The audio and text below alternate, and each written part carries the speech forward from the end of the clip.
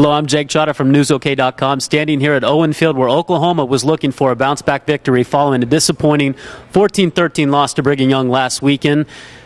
The rain didn't cooperate, though. About 85,000 Sooner fans stood in the pouring rain to watch Oklahoma versus Idaho State. How would the Sooners do? Let's go to the highlights. OU would take the first drive and go 65 yards down the field and would end up 4th and goal. Landry Jones can't make it in as OU turns it over on downs on the quarterback sneak.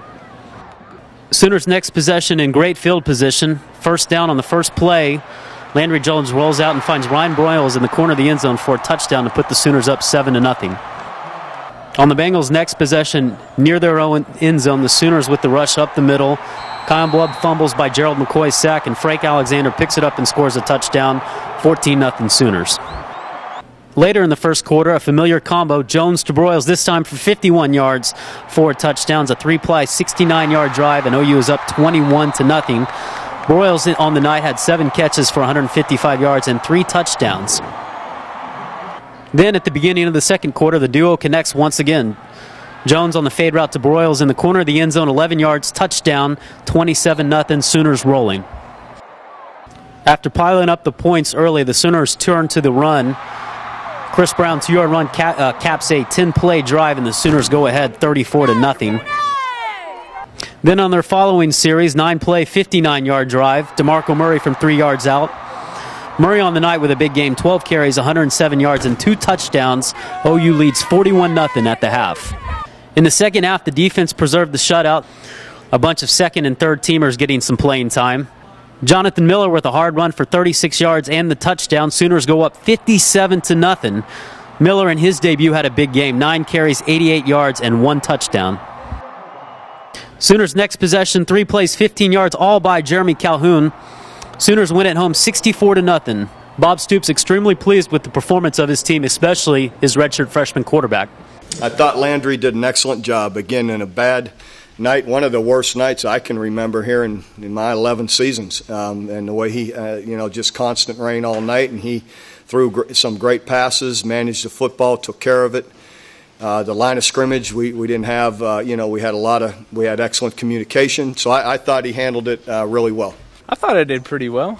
It came out a little slow in the third quarter, but I felt like I played pretty good tonight. I felt a little bit more confident. I wasn't as nervous. Kind of had a game underneath me already, so it was a little different, but not much.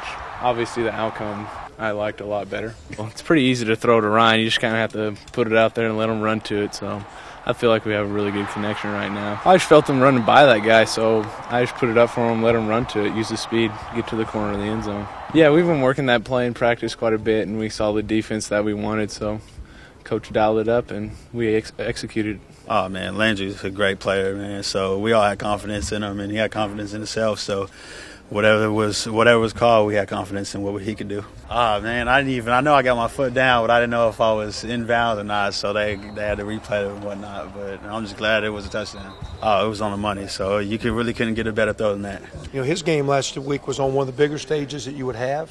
One of the bigger arenas with national implications and expectations and things not going well. And I thought the way he handled himself last week, I think showed he was going to play well. He came out this week and shoot Monday, Tuesday, Wednesday. He probably practiced better than anyone on offense. So it was just nice tonight that we didn't have the negative plays. Supporting players gave him a chance, and he played well. We always prepare the same. Rather if it's Idaho State or Texas, we prepare the same. We watch as much film as we always do, and we just went out there with a chip on our shoulder tonight and really played like we had a lot to prove. And it's good seeing all those twos get in and really continue to hold up the standards as a defense. So it was good seeing that tonight. I think we were more consistent. We came out, we played harder, we played most importantly smarter.